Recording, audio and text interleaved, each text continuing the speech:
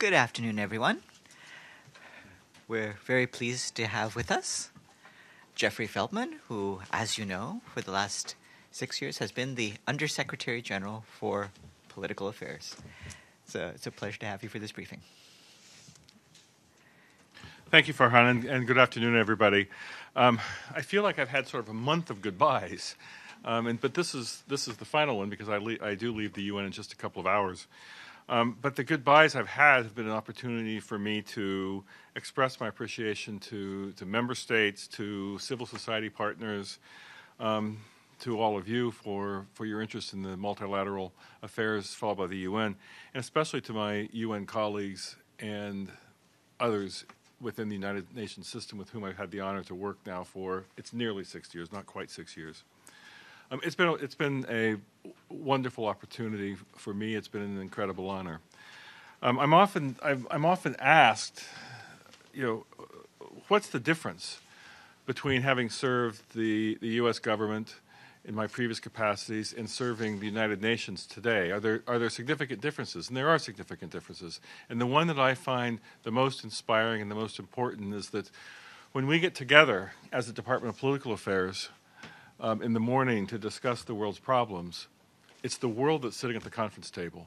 The backgrounds, the experience, the perspectives that people bring into the organization from so many different countries and so many different experiences is an incredibly rich and rewarding opportunity for me to really think about how the UN might play a role in various peace and security settings. You all would have seen the announcement of my successor that the Secretary General gave last night, and of course he commented on it again today in his press encounter on climate change. I think Rosemary DiCarlo is a extremely talented and experienced diplomat, and she's a wonderful person. I'm very happy and pleased to be able to pass over the leadership of the Department of Political Affairs to someone for whom I have such respect. And I am also grateful to the Secretary General for the confidence he has given me in his tenure, and also I'm grateful to Ban Ki-moon for having brought me into this organization and for having listened with such respect to the ideas, to the analysis that the Department of Political Affairs put forward. And as I've prepared to leave the United Nations in these weeks, as I've talked to my staff and member states and others about the United Nations, reflecting on nearly 6 years of experience, I've spoken a lot about one particular development that's quite worrying. Now, when I look at the UN itself, I see three elements that are essential to the UN being effective. One is leadership, and I am absolutely convinced with Secretary General Guterres that we have the leadership that this organization needs, and I was proud to serve under the leadership of Ban Ki-moon as well. So I think we have leadership. The second is the staff. It's been, as I said, it's been an honor and a thrill to work with such a diverse, experienced, talented, dedicated staff who are working according to the principles of this organization. So I think we have staff. The third part is the one that concerns me, which is it's essential for the United Nations to be effective that we continue to attract and have member state support for the multilateral system, for the institution, for the organization itself. The world is facing unprecedented challenges right now. Look at the complex problems that various governments are trying to deal with. You can talk about terrorism, the impact of climate change, such as the Secretary General outlined earlier today, cybercrimes, attacks on infrastructure and so forth. The list of complex challenges that member states face today are enormous, and I believe that they would be much more effectively addressed through a multilateral system. I think that you have complex challenges facing member states, and you need the type of multilateral international solution to these. But at the same time that we have this phenomenon, we also see an increasing number of leaders, increasing number of countries that are questioning whether the multilateral system that this organization represents is the right way forward, is the answer to these things. And frankly, if a leader is not committed to rule of law in his or her own country, how committed would we expect that leader to be to the United Nations itself? And it's one of the reasons why I told my staff in the meetings that I've been having with them on the farewell, the Secretary General's reform agenda is important to make this organization more effective, important to make this organization more transparent, important to show member states that this organization can evolve to address today's challenges. But I do leave here concerned about making sure that we maintain, in addition to the excellent leadership we have, in addition to the excellent staff we have, that we maintain member state support. The other thing I will mention again, we might come up with a thing, is in the questions and answers, is the trip to the Democratic People's Republic of Korea, where the Secretary General deployed me back in December. That came at a time of high tensions, and my DPRK interlocutors agreed with me that we were living through one of the more dangerous peace and security situations in the world at that moment. I don't want to claim a bigger role for the United Nations than it actually had in the relative thaw since then. But I do think that the confidence and trust in the UN that the parties have demonstrated and all that represents is further evidence of why we do need to keep the multilateral system strong, why we need the rules-based system. Obviously, you all cover the UN every day. You know that the UN system is far from perfect, and I think Syria remains perhaps the most tragic example of the failure of the international community, member state bodies included, to address a peace and security, humanitarian, human rights catastrophe. But that failure in Syria is just more of a reason for us to recommit ourselves to pursue peace and justice with even more determination, and holding those responsible for crimes accountable. As I said at the beginning, it has been a singular honor to serve this organization, and I now look forward to hearing your questions or comments. Thanks. And we'll now have a last round of questions. With that? Hi, Mr. Feltman. On behalf of the UN Correspondents Association, welcome and farewell. So I wanted to start again with you having visited North Korea, as you brought it up. Seeing now what's happening, the latest developments, there's a summit agreed between the South and the North. There's a possible meeting between Kim Jong-un and President Donald Trump. How optimistic, you sounded very optimistic, the Secretary General as well, but how optimistic that a real and implementable agreement will be reached? And how much do you think your visit actually set the wheels in motion?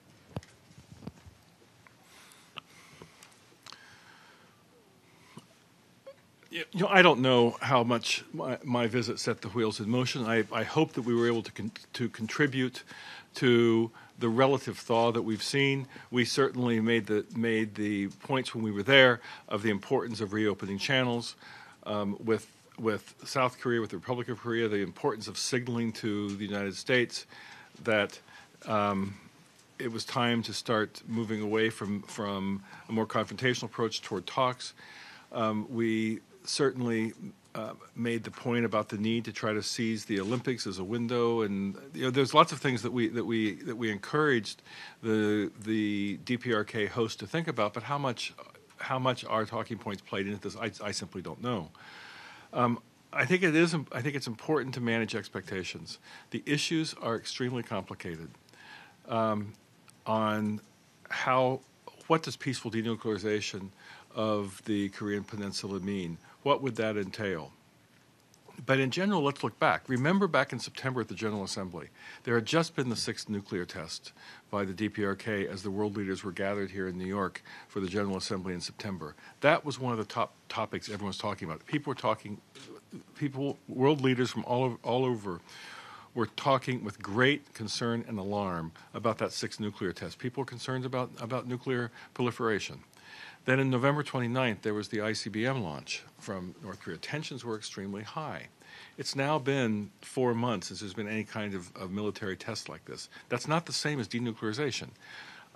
But it means that instead of having tensions continue to rise at an alarming pace, leading to who knows what, instead we have a scenario by which various parties are talking about getting together at various levels to see if there's a way forward that would be consistent with the Security Council resolution's calls for peaceful denuclearization, that would be consistent with the international community's goals for nuclear non-proliferation, and that would address security concerns in Northeast Asia. So I think that we are inherently in a better spot than we were just a few months ago.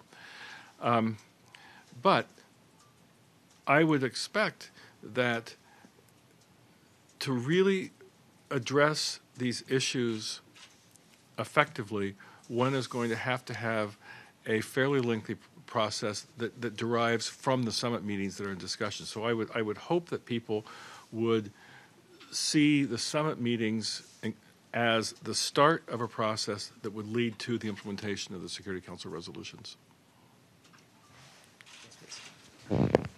Thank you, sir, for this briefing today. And my name is Oscar Bolanos from OMB Latin America. And my question is the process of elections in Venezuela. And how do you see this process coming now on May? And the other is about the Summit of the Americas in Lima, Peru, is going to happen soon, and now in April, where President Maduro is being banned to attend this meeting. And also, of course, President Trump is coming to attend the summit. Look, elections are national processes. The UN considers requests from member states to work with their election authorities to try to improve the integrity, the technical merits of the elections. So we work in about it's UNDP and DPA together work in about 50 countries a year for the improvement or to enhance the technical capacity of elections.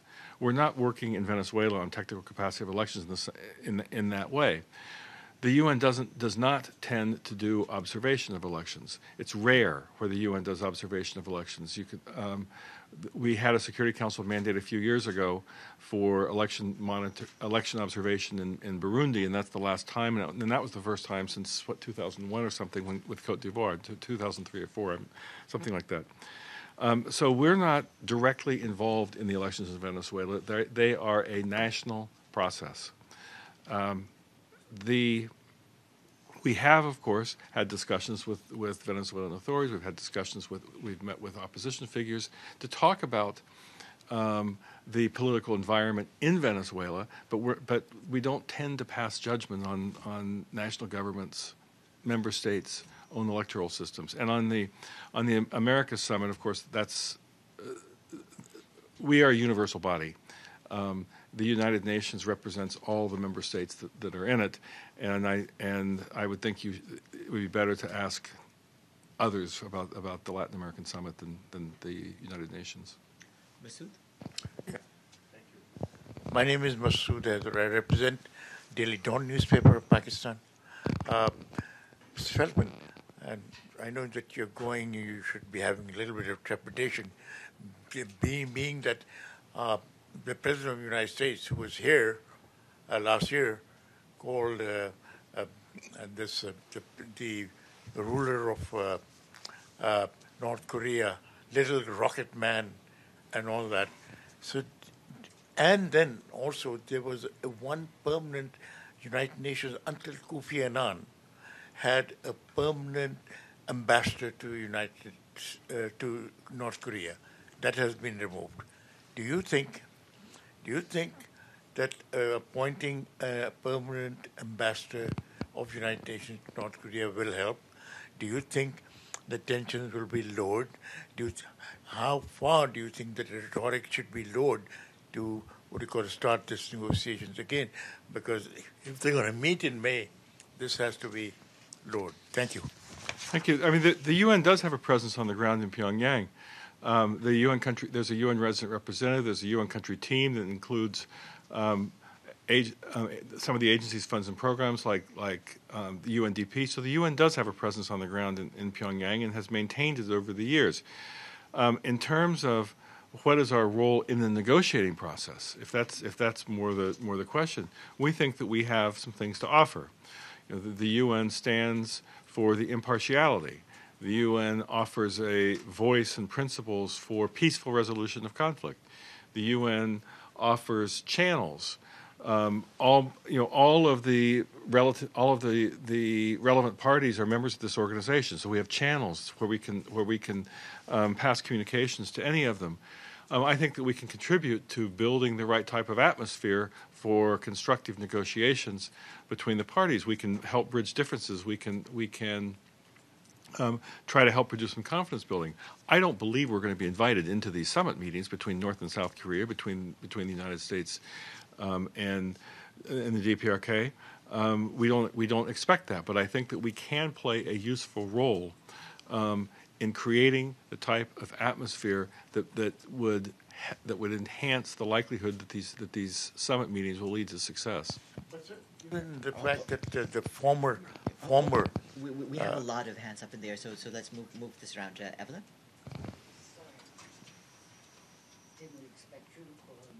Thank you very much, and I'm so sorry you're leaving. Evelyn Leopold. How do you see the Iran nuclear deal evolving? You know what President Trump wants to do, but there are other things in the works. How do you see that, the outcome of that? Or leading up to it? I mean, we hope, Evelyn, we would hope that there would be a maintenance of international unity vis-a-vis the applicability of Resolution 2231. 2231 is the resolution that incorporated the JCPOA into a Security Council resolution that turned the JCPOA from a six-party agreement into international law. So we would hope that there would be a maintenance of the international unity behind that resolution. I mean, when I went to Pyongyang, I had as one of the strongest messages for the North Koreans who I met, the unity of the Security Council. Whenever the North Korean officials would talk about Washington as if Washington was the only problem they had, I was able to cite the Security Council resolutions that have been passed unanimously to say to the North Korean leadership, no, your problem is not just with Washington. Your problem is that the world is concerned about the nuclear nonproliferation. The world is concerned about the defiance of the international will. And so the unity of the Security Council on these peace and security issues is really, really important to any of our ability to influence thinking, to try to move things in the right direction. So I would very much regret if that unity behind 2231 was going to be broken.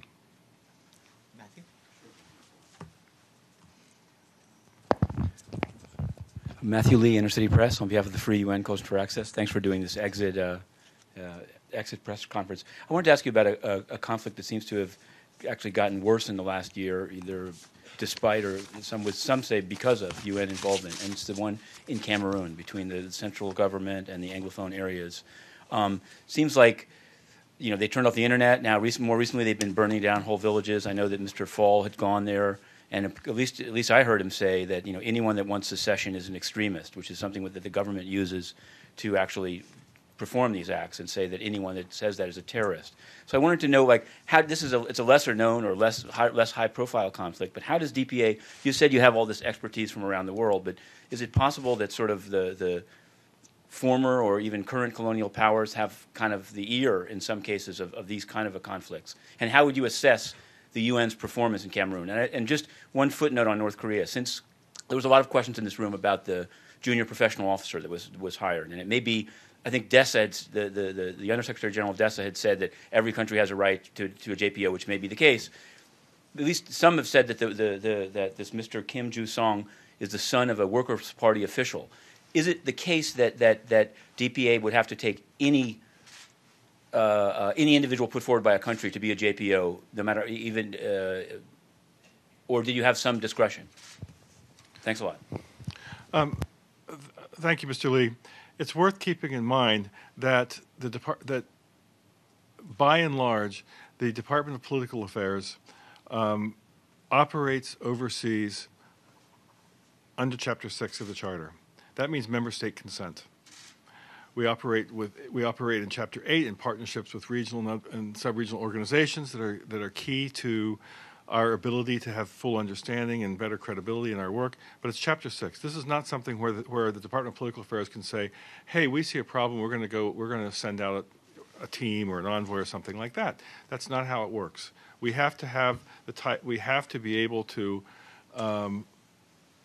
persuade a country that some outside engagement, some outside facilitation might be of use. And that's hard. This is one of the hardest things that I have seen about working in the Department of Political Affairs, and it's one of the hardest things about making prevention work. The Secretary General is, as you've all heard, is very keen on prevention across the whole spectrum of UN activities, whether it's prevention of childhood disease or prevention of conflict. But prevention of conflict is especially difficult. And I would put Cameroon in this category because we think that there are lessons learned, there are best practices, there are examples in other parts of the world where there have been successful processes that address the concerns of minorities, of various ethnic groups, of people who feel for one reason or the other disenfranchised, that might be useful in Cameroon. But we're not going to be able to just march in there and say, this is what you got to do. That's not the idea, and it's not realistic.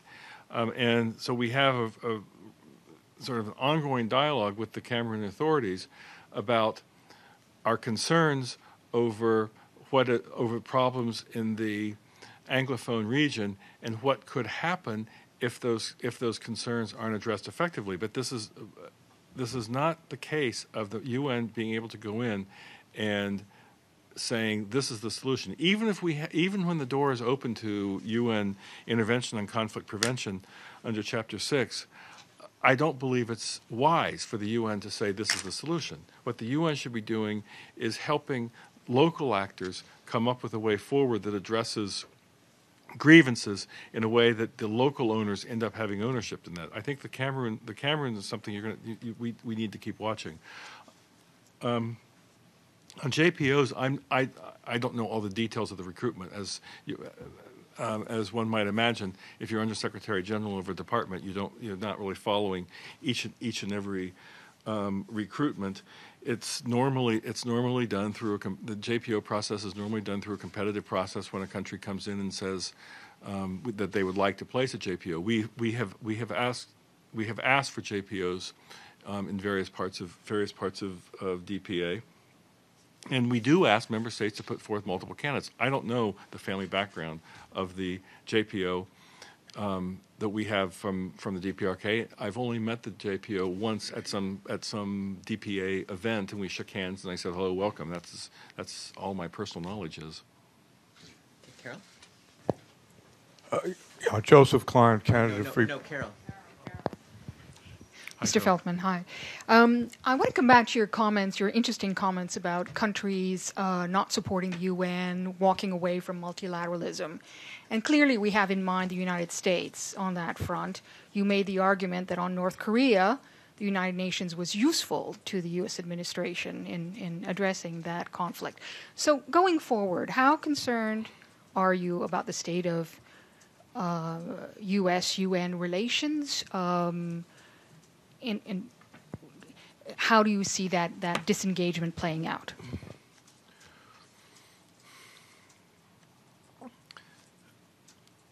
I mean, I'm in a unique position to answer your question, Carol, because I am a U.S. citizen, high level, who has a relatively high level position inside the UN Secretariat, and in leaving the United Nations after nearly 6 years, I firmly believe that the United Nations is a force multiplier. for interests that are not only American interests, but are interests of what I would say is the broad global community. And I believe that the consensus that one can get ideally in UN action provides legitimacy to addressing global concerns, cybercrimes, terrorism, development needs, what have you, a legitimacy that exceeds the legitimacy that any one member state can bring. So I leave here knowing that this organization is not perfect. No organization is. Knowing that that there are a lot of things that the UN needs to improve, as the Secretary General himself will say, and as his reform program indicates. But overall, thinking that this is a force multiplier for issues in which the U.S. and others have interests. I think that the Secretary General in his first 15 months has done a very good job of maintaining positive relations with not only with the United States, but with key members across the board of this organization. So his leadership, I think, provides a certain level of confidence that member states have in the organization. But there is a problem when you have so many global leaders, and it's not simply the United States, but many global leaders who are questioning whether or not the international system that's been set up over 7-8 decades of careful negotiations really is addressing their national interests. Clearly, leaders will put their national interests first. And so we in the UN have an obligation to try to do a better job of being transparent in what we're doing and explain why it is in their national interest to keep supporting this organization. There's a lot of UN speak inside the House that someone coming in off the street of Jakarta or Kansas City or whatever city would have no idea what we're talking about. We need to be able to make the case of why member states should see it in their national interest to keep strong support for the United Nations. And again, I believe that we have a leader in the Secretary General who is a good communicator along those lines. Fernaz?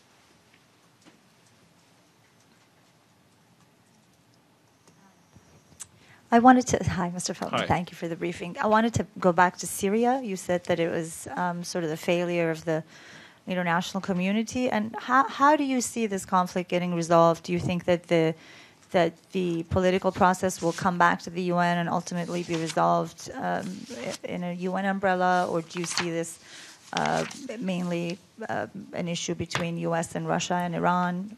Where do we go? How do we get out of this deadlock? I mean, I think that the Syria crisis epitomizes the worst of how a local conflict doesn't stay local in this day and age. I mean, the Syria crisis started out as a local political issue, and there's spillover out of Syria into the region. You see a political impact even in Europe that emanated from the migration that came in large part from the Syria crisis, and you see national, regional, and international actors all interfering or all being involved one with the other inside Syria. So you have Syria affecting countries and regions outward, and you have countries and regions affecting Syria inward. It's awful. But the basic conflict started at the local level for political issues. I do not believe that we will have a sustainable solution for the Syria crisis until there is a political solution that addresses the root causes of this conflict to begin with. And we also have to have accountability at this point. There have been too many war crimes. There's been too many people killed. There's been too many gross, grotesque human rights violations to expect that you would have a sustainable peace if there's complete impunity for all this. So I think you need some kind of accountability, and you need some kind of political solution if you're going to end the Syria crisis once and for all. We're ready. You've heard Stefan de Mistura talk about the constitutional work that would allow Syrians from across the civil society and political spectrum to start talking about the kind of Syria they want. At the broad question, the big question, there's a lot of agreement already about the non-sectarian nature of the state, things like that. but they have to start getting down to work. And frankly, on that, the government has been very reluctant to send interlocutors who are ready to engage seriously on the political issues rather than simply deliver polemics. Neda? Thank you, Mr. Feltman. Back Hi. here, Neda Tawfiq with the BBC. Hi. I wondered after meeting with North Korean officials, if you came away with some suggestions, ideas of what North Korea would need, what securities they would want in order to even begin thinking about denuclearization.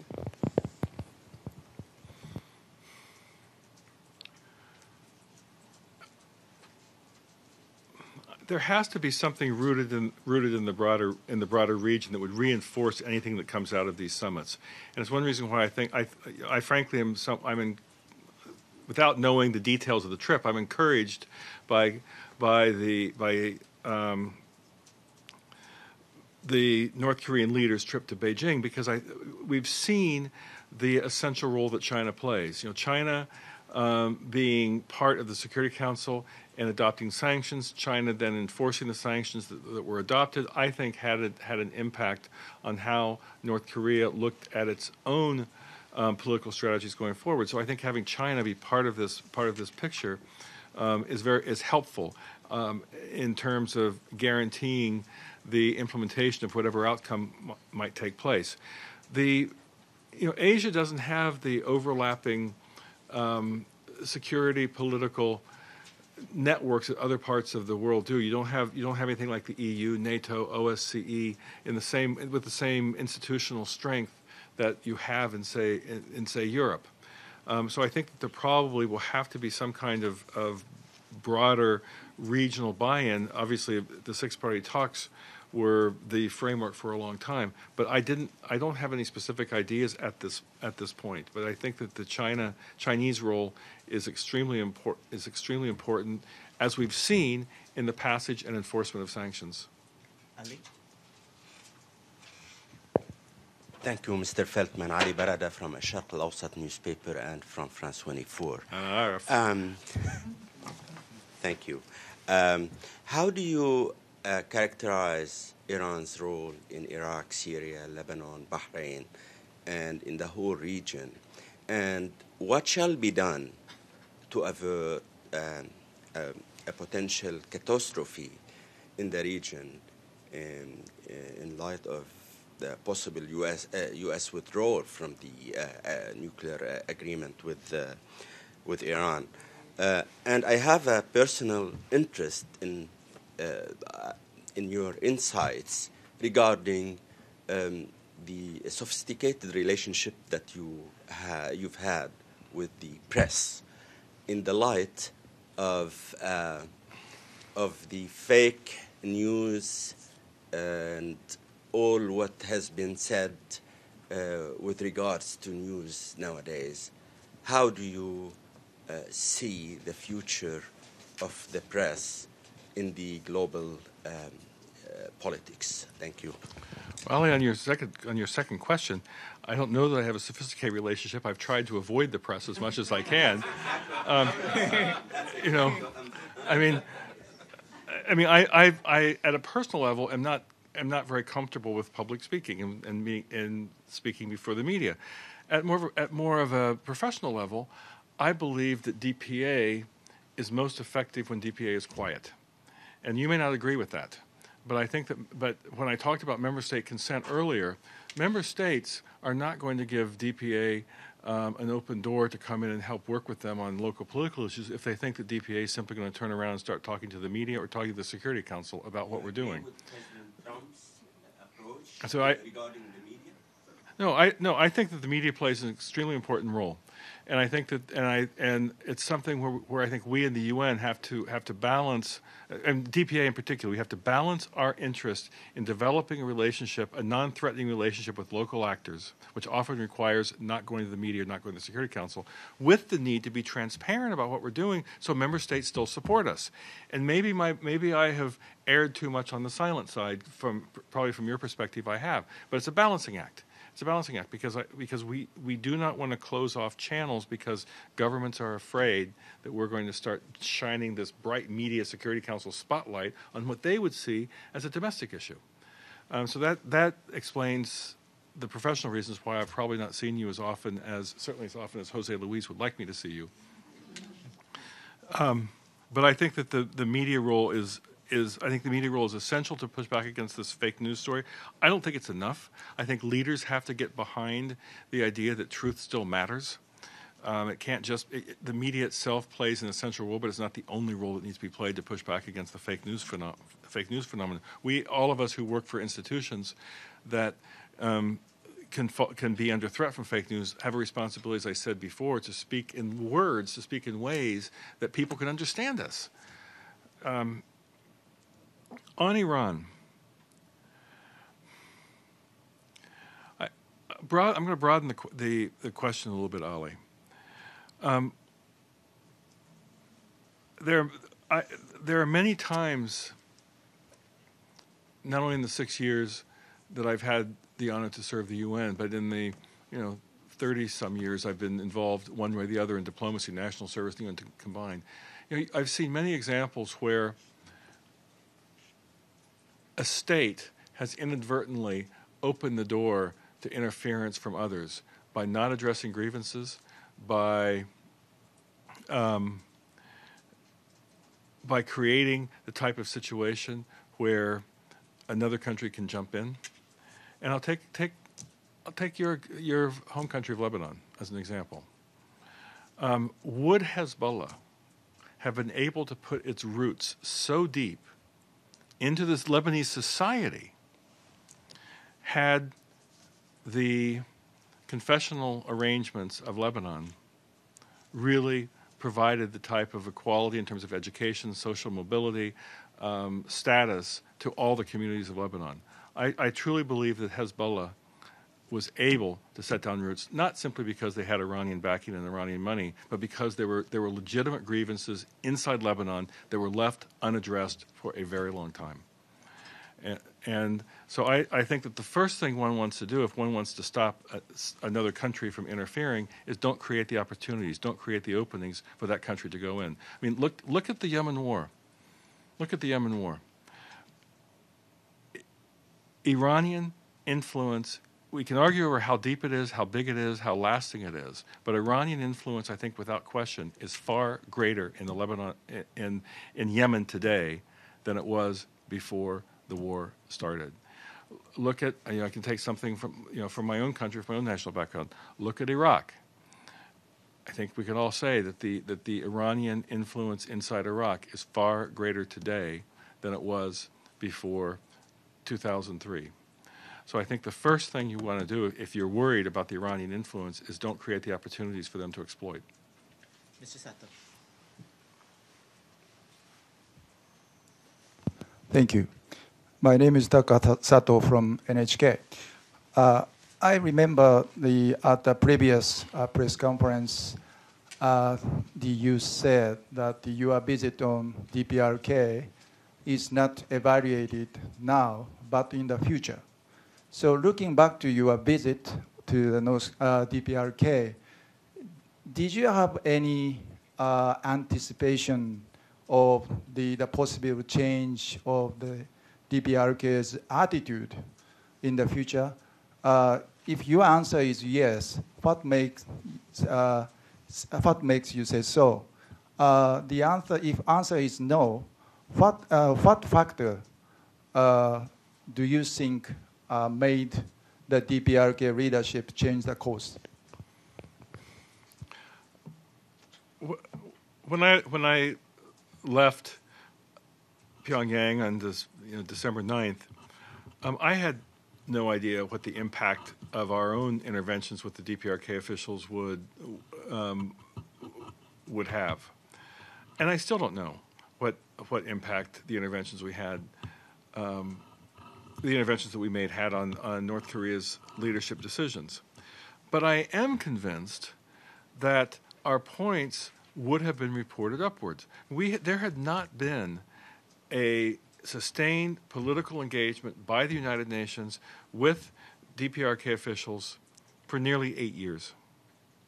Yes, we had seen officials who had come to the General Assembly, and of course, Ambassador Jasung Nam comes to see me regularly, the DPRK permanent representative. But in terms of a high-level engagement in Pyongyang, it had been almost 8 years since the UN had done that, despite the fact that this is one of the, or probably the key peace and security challenge that the world faces. And we had lots of time. I think I told you all, we had hours and hours of discussions. We were making the point that there's a high risk of an accidental war. There's a high risk of miscalculation that could be catastrophic. That you need to open these channels of communication. You need to start taking seriously the Security Council resolutions and the unanimity that the international community has. So we had plenty of time. They were generous with their time in letting me explain what our positions were, why we had those positions, what we thought the risks were if they didn't look in a different direction. And I don't think that they would have spent so much time with us and not reported what we said. So I suspect that what we said was part of the calculations that the leadership took into account, but I don't know how much influence we had. I still don't. Thank you. My name is Abdul Hamid Sayam من جريدة القدس العربي. أهلا وسهلا. And we wish you the best of luck for your next stage in life. My question, Mr. Feltman, as you are an expert on the Middle East, you served there and you've been here, the USG for Political Affairs. Honestly, I want to get your opinion about the viability of the two-state solution. Is it still truly, in your opinion, knowing the region, knowing the confiscation of land, knowing the expansion of settlement, and the Israeli arrogance now with the support of the Trump administration after the resolution on Jerusalem and deciding to move the embassy to Jerusalem and all the other steps, including cutting off the aid on UNRWA and the Palestinian Authority. Is there a possibility of a two-state solution, in your opinion? I think the best argument for the two-state solution is looking at what the other options are. That you look at any other option, one state option where the Israeli Jews would feel sort of an existential threat. You look at apartheid, which is unsustainable over the long term. If you look at any other solution, it doesn't work at all. So I think the two-state solution remains the viable one by process of elimination. It doesn't mean it's easy, and it doesn't mean that the leaders are taking the right steps to make the two-state solution come closer. I believe there have been a lot of very damaging steps toward the two-state solution. But do I still believe it's viable? Yes, because I can't see any other way forward. Benny? Did you say me? Okay, Benny Avni. You said before that you need to convince member states of the necessity of the UN. I'm paraphrasing.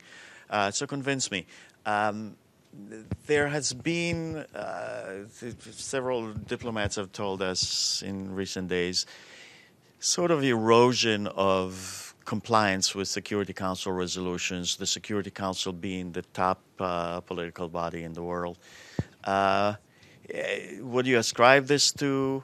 Do you think it hurts the credibility of the UN to resolve issues, and how do you fix it? Of course, I'm concerned about this, Benny. There's been an erosion of compliance with Security Council resolutions. There's been a serious erosion of compliance with international humanitarian law. The Syria conflict is example A of this. 2401 was passed several weeks ago, and there's still not a ceasefire. 2401 called for ceasefire in Syria. There's still not a ceasefire. We're still worried about trying to get civilians out of Douma, and most of what was then the Eastern Ghouta conclave has been overtaken by military force. You look at chemical weapons, or allegations of chemical weapons use in Syria. I'm not an investigator, but allegations of chemical weapons use. These were shocking several years ago when these first came out, and now they're just sort of like, okay, well, there's yet more allegations of chemical weapons use. The Security Council hasn't been able to pass a resolution on accountability. So yes, I'm very, very concerned about this. Now, if you look at the Security Council's order of business, if you look at their agenda, if you look at their work products, they still agree on more things than they don't agree on. The number of resolutions passed is far greater than the number of resolutions that didn't pass or were in draft but never even put to blue.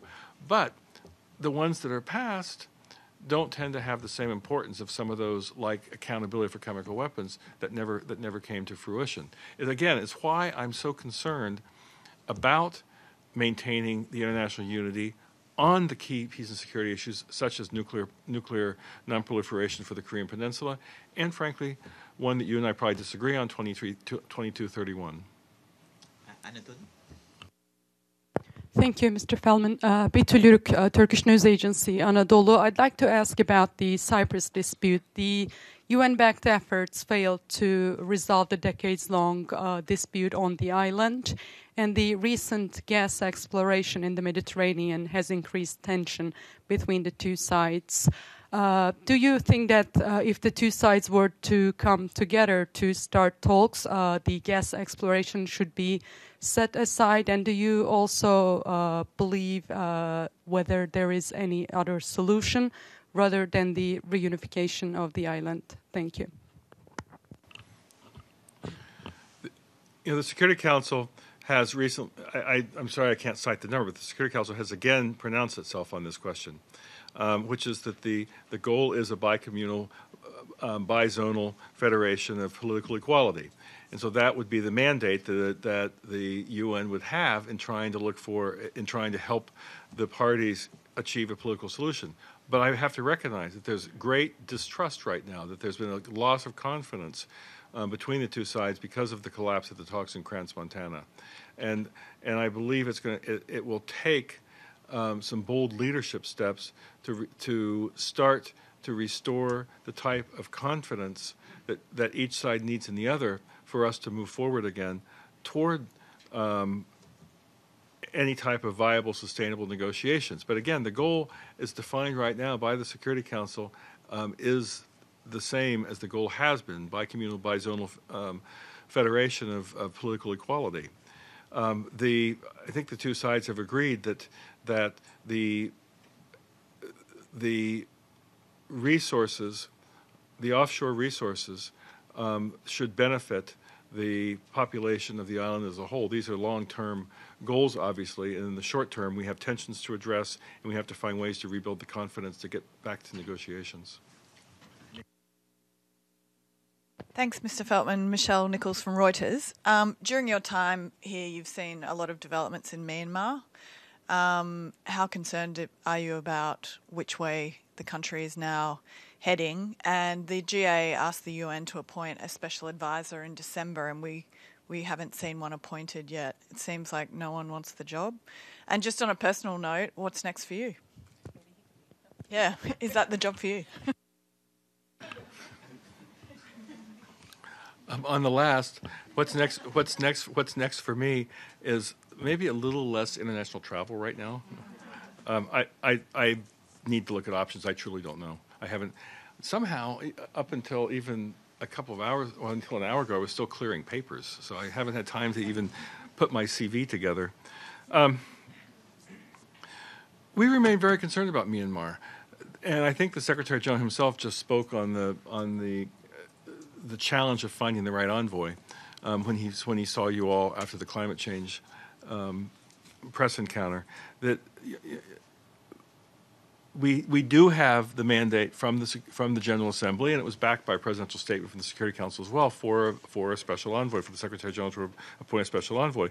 But we also have that we want to take into account the Chapter 6 member state consent principle, because we would like that special envoy to have access to the leadership circles in Naypyidaw, because the person is going to need to work with the leadership circles in Naypyidaw if he or she will have any impact. So it is a challenge to find the right profile that can represent the principles of this organization, that can address the real humanitarian reconciliation and security challenges, and who will be able to have credibility, talk with the local officials. So it's a challenge. We're very concerned about Myanmar at many levels right now. And the Secretary General, I I think, also talked about the Rohingya in Bangladesh. Bangladesh has been generous with its hospitality. The world, we think, has an obligation to help Bangladesh. But you've got 150,000 people right now who are probably at real risk from the upcoming monsoons. I mean, all of them will be affected by this, but there's 150,000 in acute need, we estimate, because of the monsoon. So that's one area of concern. There's also the issue of how do you promote safe, sustainable, dignified returns to northern Rakhine when the infrastructure doesn't exist for that. And I'm not talking just about the physical infrastructure, which is important, but the infrastructure of non-discriminatory security. How do you do policing?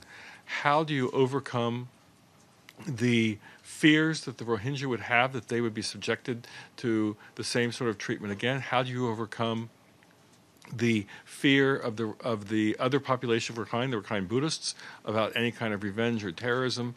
How do you overcome it's ethnic hatred in some, and so we don't yet see the foundations in place for the safe, sustained, dignified, voluntary return to their places of origin or place of choice. I will say that we've had a series of constructive conversations with the government in Naypyidaw. UNDP, UNHCR have had a more promising working relationship lately, but we'll see where this goes. There's also, of course, a much larger picture, which is the overall peace process in Myanmar that goes well beyond the problems that have grabbed our headlines and have such humanitarian implications in northern Rakhine. But there's the overall peace process and the national ceasefire accord, and the expectation by those that signed the national ceasefire accord of certain political initiatives going forward that this part of the Myanmar portfolio also can't be neglected. It's been nearly an hour, so I'm going to try and cluster four questions together and then see what. Yeah. So keep it quick. So it'll go Ben, Frank, then you, and then James. And so quickly ask your questions one after the other, and then we'll try to answer them en masse. Ben Ivansky, Fox News. A couple of quick questions. What did you, when you mentioned apartheid, when you were talking about the two-state solution, what were you actually saying there? And secondly, on DPRK, do you believe the Trump administration deserves credit in bringing Kim to the table? Frank? I can't hear you. Please. Yeah, Frank Uciardo, TRT World News. I want to ask you a question regarding your comments of a two-state solution. Do you believe that that can really happen if any one country claims Jerusalem as its capital? Yeah, I wanted to know what advice would you give your successor, Rosemary DiCarlo? James Bays, Al Jazeera. You said earlier on that you hope the process would emerge from the summits. In some ways, that seems a rather unusual way round. What do you think are the pitfalls of this approach? If you're relying on two summit meetings, one of them not yet scheduled, involving the President of the United States and the leader of North Korea, both somewhat unpredictable characters. Does it make it particularly high stakes, these meetings?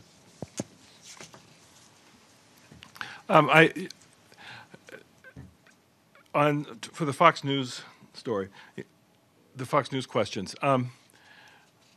I don't think that you have a sustainable solution for the Israeli-Palestinian conflict if one side is disenfranchised. If there's one set of laws for one type of person, another set of laws for another type of person. That's the basic concern I have. That again sends me back to the fact that the two-state solution remains the only viable, and because I don't think that Israel's a very strong, healthy democracy. I don't think that Israelis want to see a permanent system by which their neighbors have a different set of operate under a different set of voting rights, etc. On DPRK, I think that this really is a example of successful diplomacy by Washington, by the other countries on this, by the other P5 countries, to maintain that type of Security Council unity, that maintains the type of pressure that the sanctions, the growing implementation of sanctions represents. The sanctions, as I said, are more than simply a punitive measure against North Korea for its defiance of international law. They're the symbol of the international unity. And it's an example to me of why the multilateral system, when it works, is a force multiplier. This is not soft stuff. This is hard diplomacy that is designed to have an impact, and it works when the international community is together, which in the case of nuclear nonproliferation, the world does tend to be together because they recognize the real risks. On Jerusalem, we as the United Nations believe that the final status is something to be negotiated by the parties, and we understand that the aspirations of the Palestinians are also to have a capital in Jerusalem, and we would welcome the type of process where these issues can be discussed between the parties that we'd be happy to facilitate. In terms of my successor, someone I've known and respected for a number of years, I would tell her that, again, I think that we have three issues that we have to deal with to make sure the UN stays strong. Leadership, which we have; good staff, which by and large we have. There's always a few bad eggs in any bureaucracy, but we have extremely good staff. And third is that member state support. So she needs to work, in my view, on that third element. And to get member state support, we need to again be transparent. We need to show that we can be effective, and we need to maintain positive relations. I have been meeting with member states. Basically, I've been very accessible to member states for my whole time, and particularly over the past few weeks to sort of do lessons learned thinking, with the idea of providing briefing to my successor over how member states see us right now. It is unusual in an issue as complicated as nuclear nonproliferation, the security issues of Northeast Asia, DPRK's defiance of the international community in terms of its military program, to start with the summit. But again, look back to where we were in September and November. Think about how high those tensions were in September and November. Think about what seemed to be almost a regular pace of North Korea doing the type of military launches, nuclear testing that advanced its program and that put the world on edge. The fact that we're talking about summits now instead may be unusual, but it has suspended the type of tests that could have advanced the nuclear and missile program that are illegal under international law. So I look at this as something that is, in the short term, inherently good. It lowers tensions. It prevents the nuclear and missile tests. In the longer term, I think we need to manage expectations about how complicated the issues will be to resolve. And so I hope that this unusual reversal of summit first, process later, will turn out to be promising. Thanks very much. Thanks also for giving so much time. I'm sorry if it went well. Fine. But now I got to run. Yeah, thanks.